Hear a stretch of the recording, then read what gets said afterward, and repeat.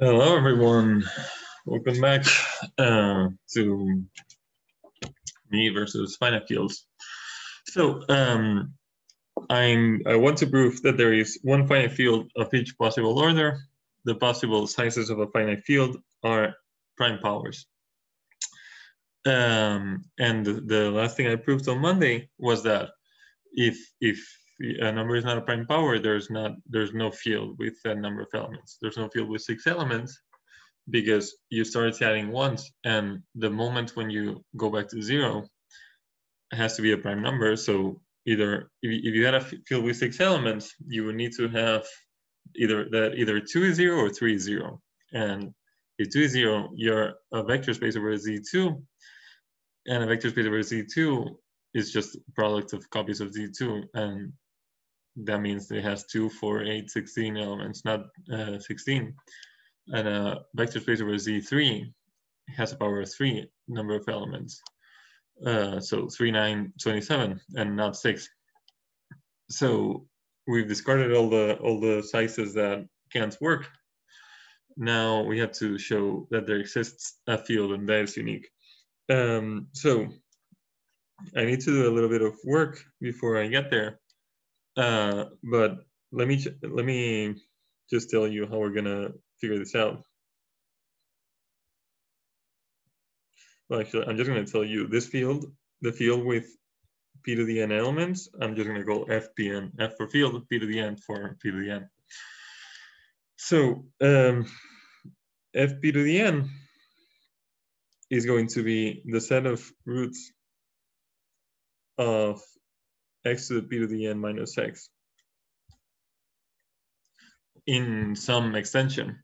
We know that you can always find a field extension to have all the roots of a polynomial. So in a splitting field. So first you take a splitting field, then you take the set of roots, you realize that that's a field, and then you realize that that field was already the splitting field. So let me pause for a second. So I'm saying that the field I'm looking for is the set of roots of this polynomial. So the first question is, how many roots does it have?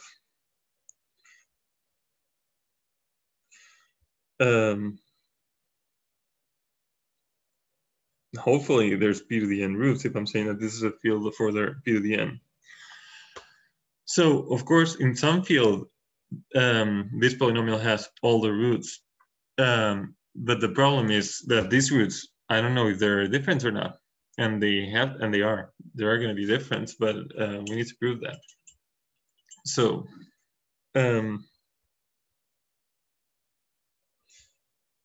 there are p to the n roots in some extension, but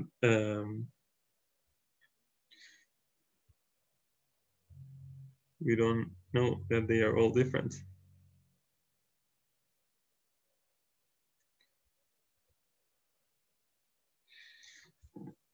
That's a problem, because if 2 of them are the same, then all of a sudden I don't have p to the n things, I have fewer.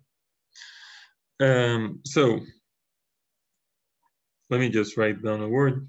When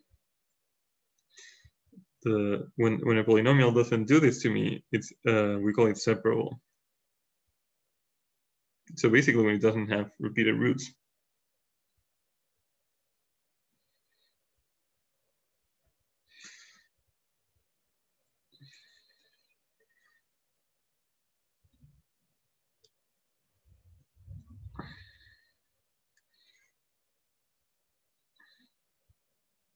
So it doesn't have repeated roots, but I want to say the roots don't repeat even after I found them all. So the polynomial x squared plus 1 over the reals has no roots, but the reason that it's separable, it's not that it has 0 roots so they don't repeat, it's that it has 2 different roots over the complex numbers, but they're different.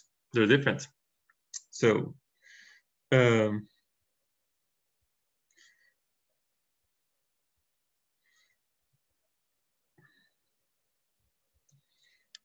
it splits into different linear, I guess they should be monic factors. So for example, x squared minus 2 over the rationals is separable because over when I attach the square root of 2, which then I get the splitting field because it splits into linear factors, but also these are different.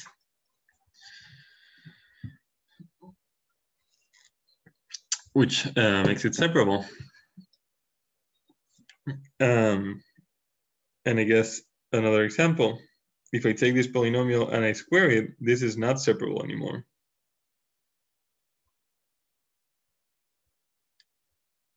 Because, of course, it splits as the square of these two. And these have repeated factors. So I would like to prove that this polynomial is separable. The polynomial x to the p to the n minus x should be separable. And then I would be sure that it has all the roots somewhere. So, so that's what I want to do. And there is a very easy way to tell if something has repeated roots.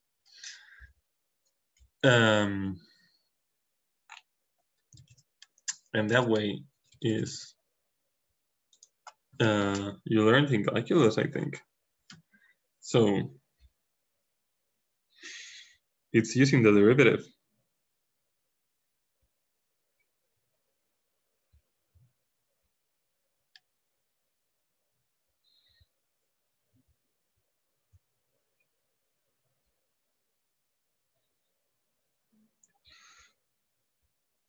So take a polynomial over a field.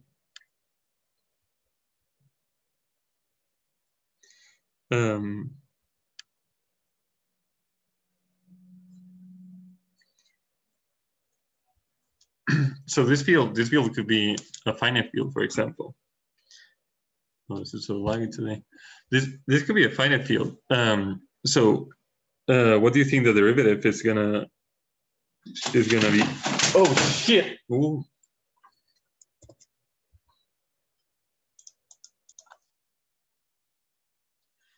All right. Everything fell to the ground. I hope nothing broke. And I hope I managed to edit my swearing out of the video later. So the derivative.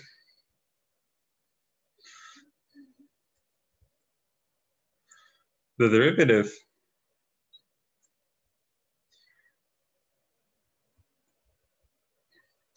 is given not in the way you saw in calculus, because I mean, what you saw in calculus was this. And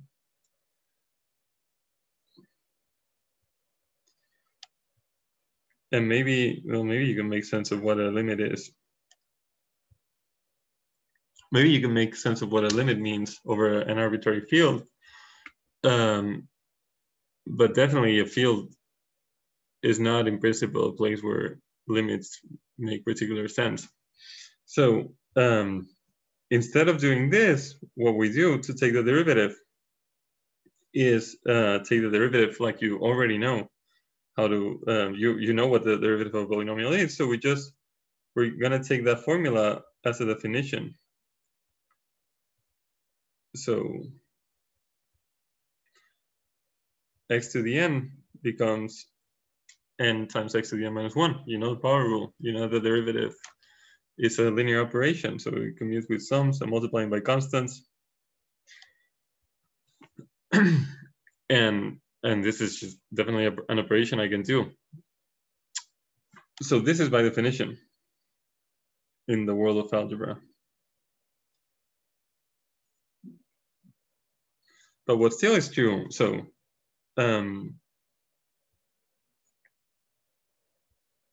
you can show if you like, but I mean you already know this, but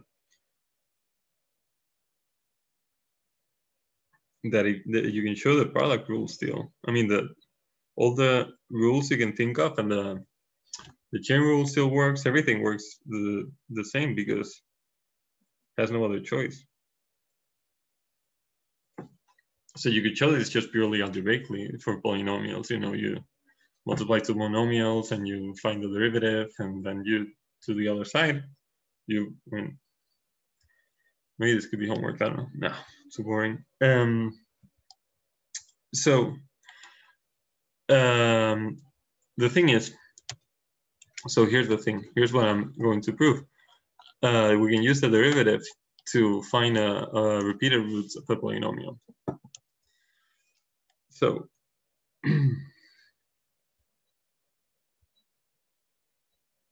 proposition, I guess. A polynomial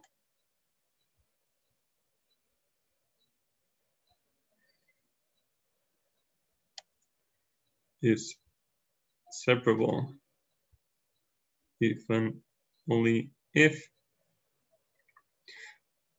f and its derivative are relatively prime. So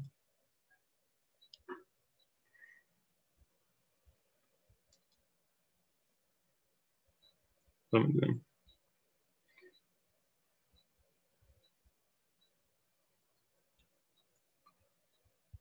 The greatest common divisor of the polynomial and its derivative is 1.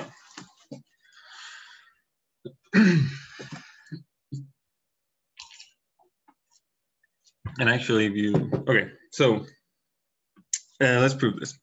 Just prove this.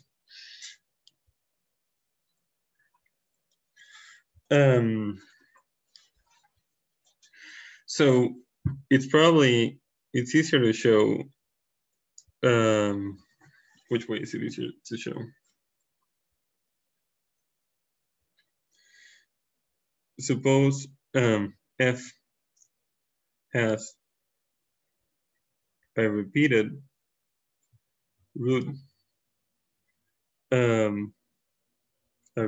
so a, and it lives in some extension of f, because you could be inseparable and not have any roots over the base field. The thing, having repeated roots is something about roots not repeating over any extension field. So this would mean x minus a squared divides f, right? Over the splitting field, f divides as linear, splits as linear factors, and the factor x minus a repeats. So if f of x equals x minus a squared times something else, now I'm just gonna look at this equation and take the derivative. So take the derivative. F prime of x is the derivative of a product.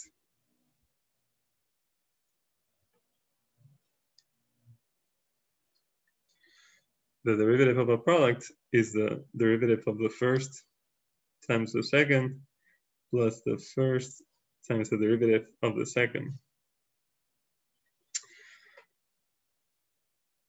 So if you now plug in x equals a, you will get that f prime of a is 0. So everything on the right-hand side is a multiple of x minus a. So when I plug in x equals a, I just get zeros everywhere. So x minus a divides f prime of x. So I have that x minus a squared divides f, and x minus a divides its derivative. So that's a common factor.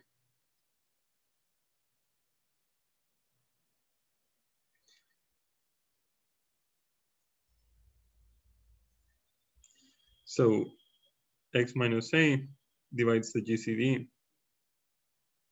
So the GCD of f and f prime is not 1. So that's the proof of one implication. I said if f has a repeated root, I showed that this is a root of the derivative as well. So that's a root of both. So that's going to give me a common factor.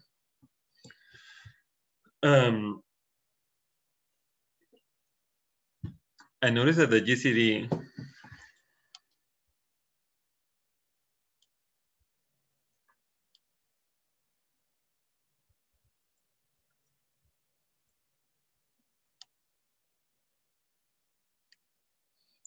doesn't change whether I am on the small field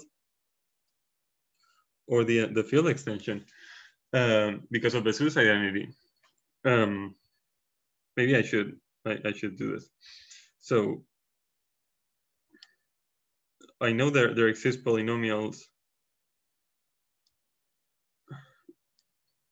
such that the linear combination is the GCD. So this identity holds over f of x. So this is a common divisor over e of x as well, because being a divisor doesn't change if you make the field bigger. But if you have any h over a larger field, dividing f and f prime, h divides the left-hand side. So maybe I should call this the GCD over f. So if h divides f and f prime, you must divide everything on the left. So you must divide the right-hand side.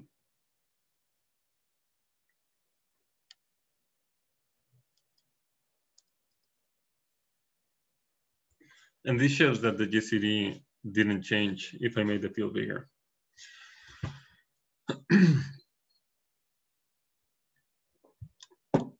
So, all right, so that's one implication. I showed that if you take, if you find a common root, then the GCD of if you find a double root, then there's a common factor of the polynomial and its derivative. Conversely, suppose the GCD is not 1. So let's call it G.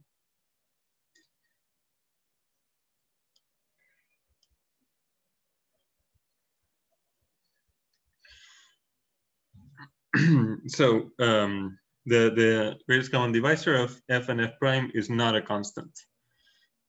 And I'm supposed to show that this means that f has a repeated root. So I have some polynomial that divides f, and it also divides f prime. And that's what being the GCD amounts to. So what I need is a root, and G has roots over some field extension. There exists some root of G. So this is going to be a root of the field and its derivative, because they're both multiples of G. So from the fact that f of alpha is 0, I have that f of x is a multiple of x minus alpha.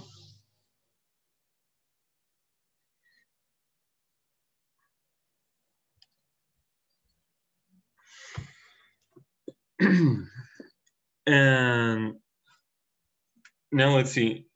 I want to show that alpha is a repeated root.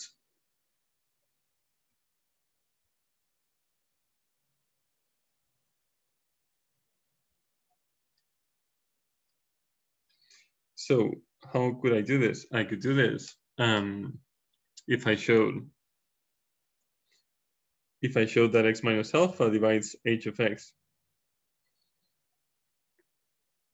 So that's what I'm going to do.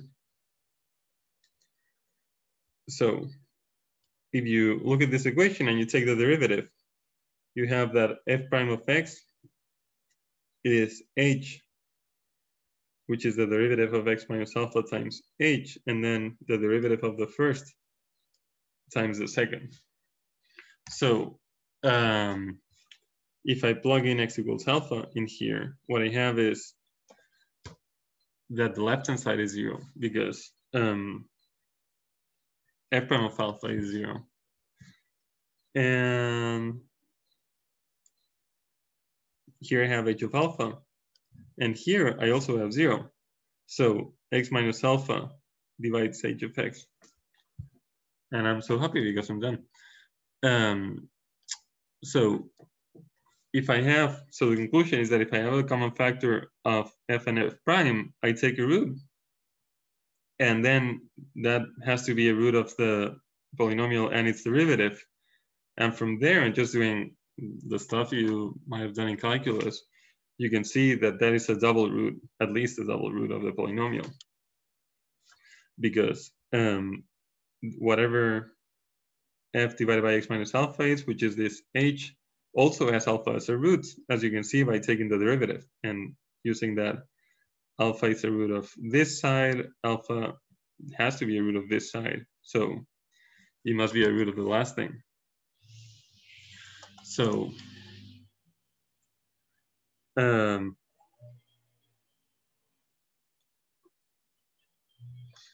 h of alpha is 0. So f of x is x minus alpha times h of x. But h of x itself also has an x minus alpha in there. And now I'm done.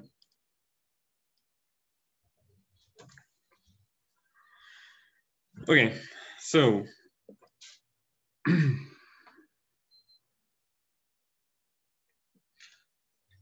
this is a fantastic theorem because without looking for field extensions and without finding the roots, so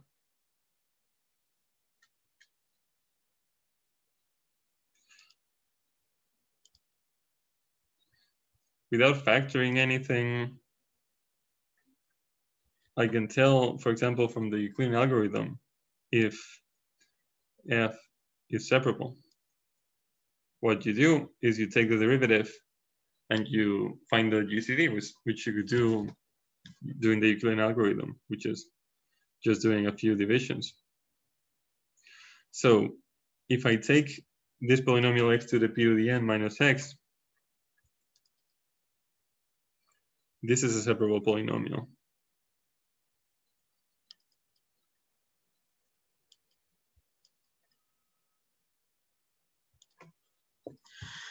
And the reason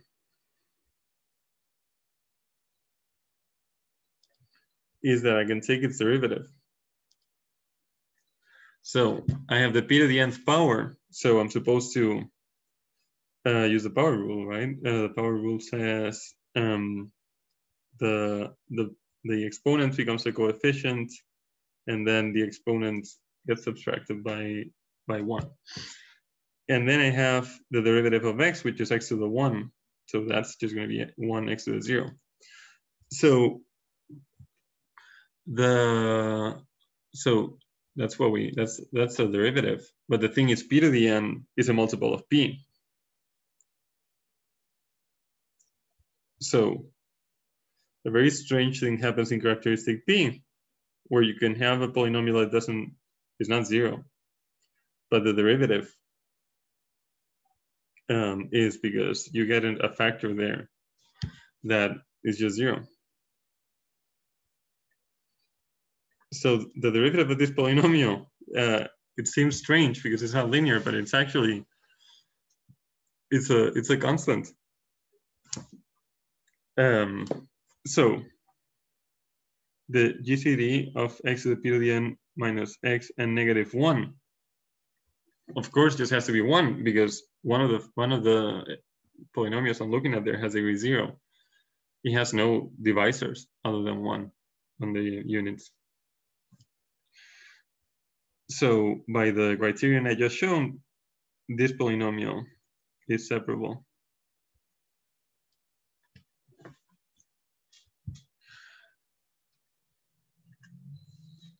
And you can check by yourself in any example. If you look at x to the fourth minus x, I invite you to factor, to see that these factors as x times x plus 1 times this irreducible polynomial, and this looks like this, where omega is just the roots.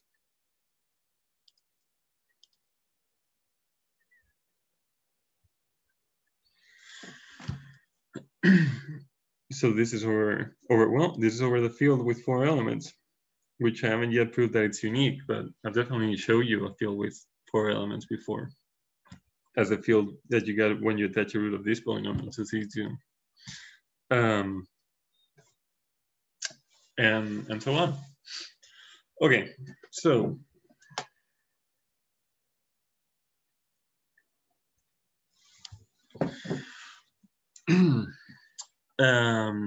let's show at the very least that there exists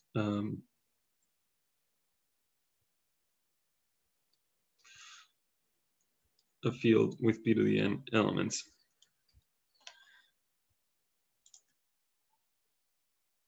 Through the existence of finite fields. So I want to find a finite field of p to the n elements. I told you what I'm going to do. I'm going to take the splitting field of this polynomial over the field with p elements. So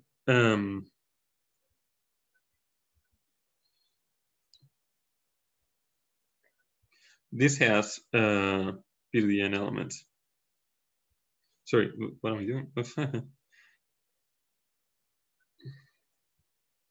So let's say this field is E. So let E be the set of roots. So the splitting field is generated by the roots, but normally the set of roots is just a set. In this case, it's going to be a field. Let's say S. S is a set of roots.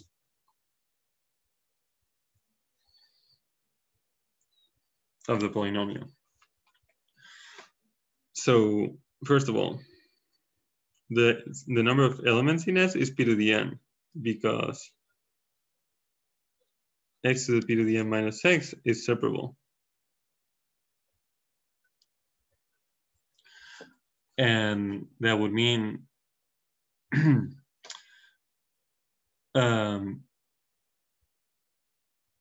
and that means that all the roots are different.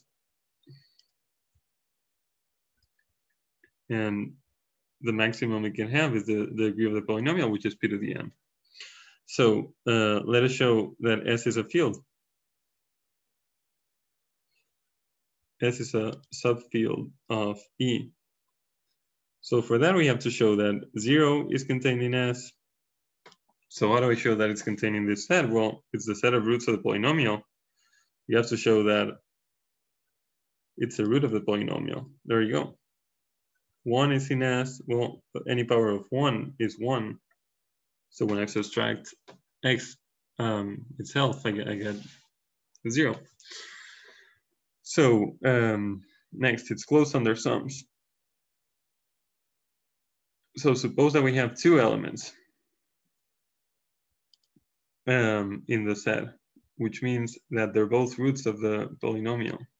So I guess the p to the nth power of A is A, and the p to the nth power of B is B. So what happens to the sum? What happens to the p to the nth power of that? Well, because of the freshman stream,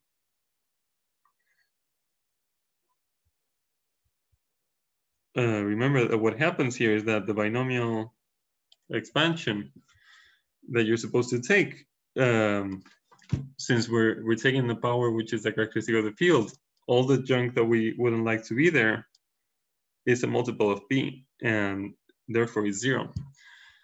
So that is a to the p to the n plus b to the p to the n. But now, because a and b have this property that their powers are the same, a to the p to the n is just n, b to the p to the n is just b. So a plus b to the p to the n minus a plus b is 0. So a plus b is an element, it's one of the roots of this polynomial. So so far this field is it's a ring. It's a group under addition. It's a subgroup. This set. Let's show that it's closed under products. That's even easier.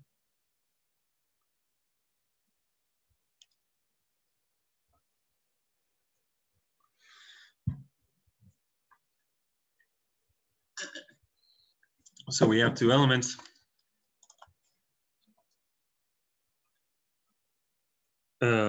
Which means that they are equal to their own p to the nth power.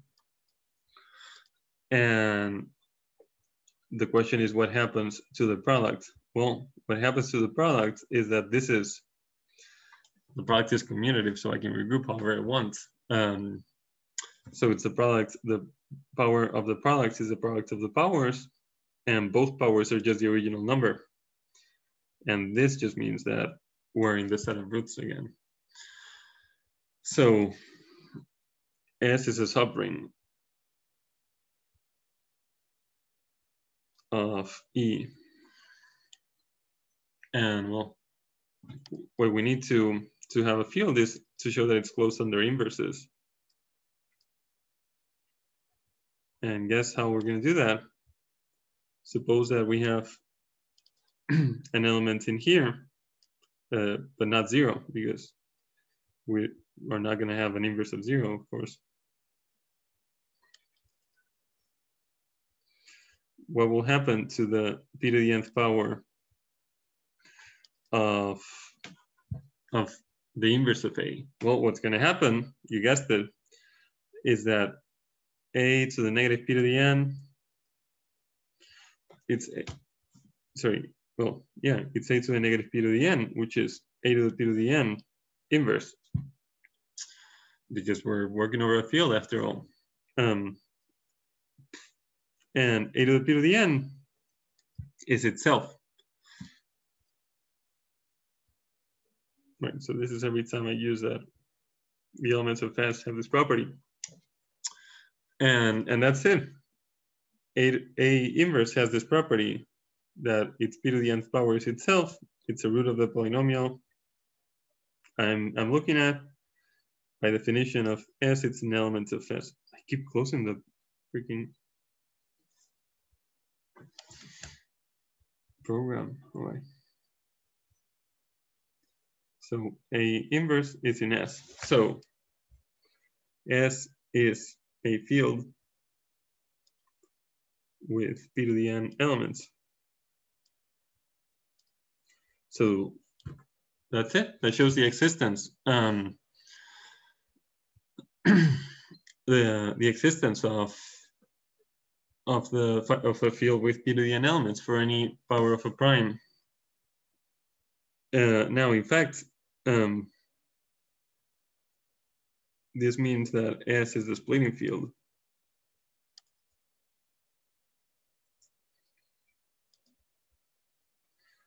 of x to the p to the n minus x, since it is generated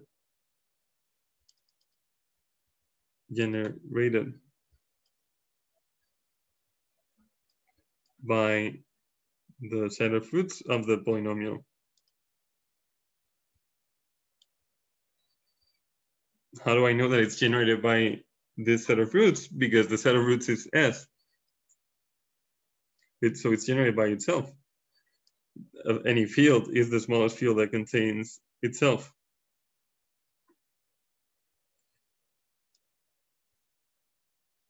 So, you know, when you take Q and you think of S squared minus 2 and attaching all the roots of all the roots of that polynomial to Q, you don't expect those roots to themselves form a field. If you attach the square root of 2, you need to attach double of that, and that plus 1, and that minus 3, and all of those things.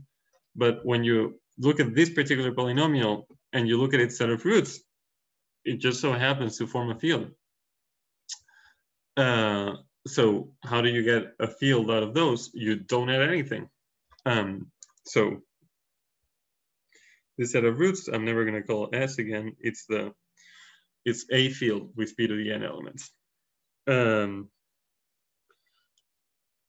So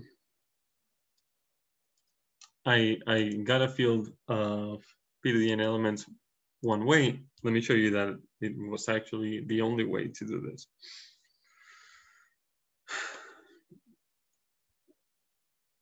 So suppose F is a field with p to the n elements.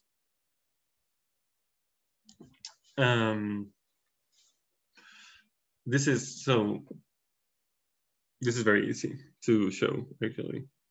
If you remember what we know about groups, it's group. So if you look at the group that it forms with multiplication, so you remove 0, and then everything left is a unit, forms a group. It's a group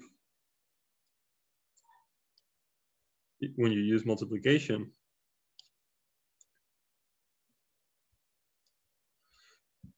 And it has order p to the n minus 1. Sorry. So F has p to the n elements, and when you remove 0, you have 1 element less.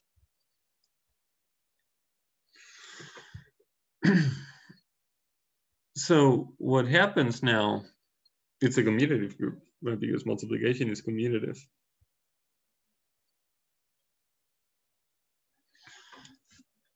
Is that we use the theorem that you learned from groups. The order of any A in a group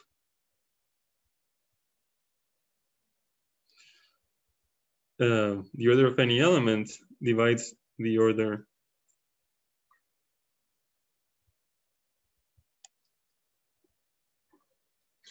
of the group. The order of a group is the number of elements.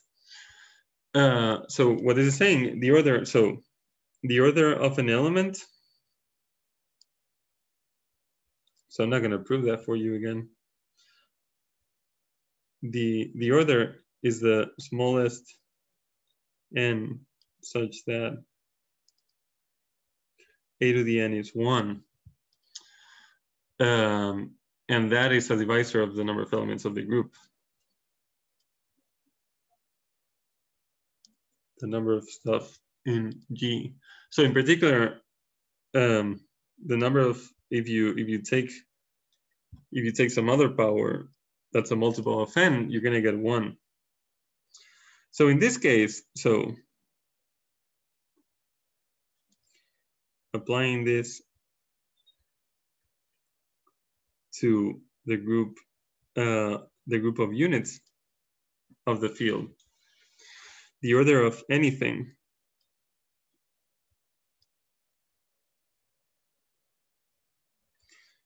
is a divisor of the number of elements he has, which is p to the n minus 1. So for every element in here, there's an n, which is the order, such that, no, not an n. Well, there's a y, not a y, like y, c, such that alpha to the c is 1, and c divides p to the n minus 1. So if I take the power, so p to the n minus 1 is c times something else. If I take the power of a power of 1, so if I take the power of the cth power of alpha, I'm going to get a power of 1, which is just 1. So alpha to the p to the n minus 1 is 1. So this is true for every alpha in F that is not 0. So for any alpha in F, you have that either alpha is 0 or alpha to the p to the n minus 1 is 1. Because this factor is 0 if alpha is 0, of course. And this factor is 0 if alpha is not 0. So every time one of them is going to be 0. And that just means that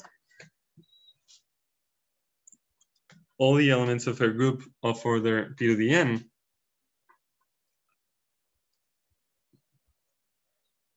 are roots of x to the p to the n minus 1 times x, which is just x to the p to the n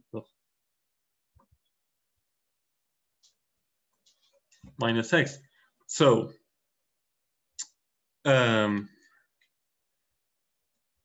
this field is contained in the set of roots of x to the p to the n minus x. But there are p to the n many elements in the field, and there are p to the n many roots. So F, I mean, you have a containment, but there's the same number of stuff in both sides, and it's a finite number of stuff. So F equals the set of roots.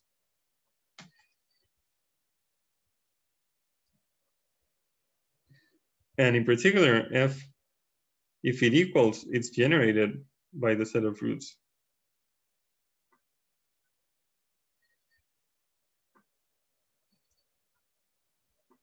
So what does this mean? That F is a splitting field of x to the p to the n minus x over zp. Because, I mean, we have already shown that any field contains zp if the characteristic is p.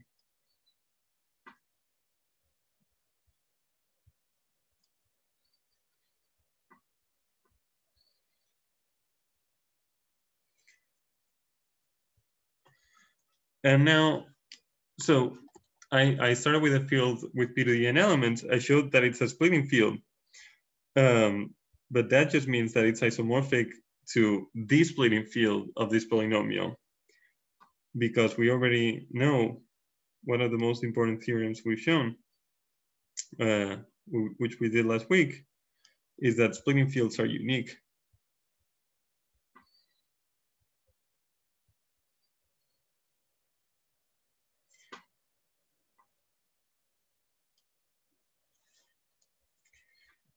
Unique, of course, up to isomorphism, which means that there exists an isomorphism.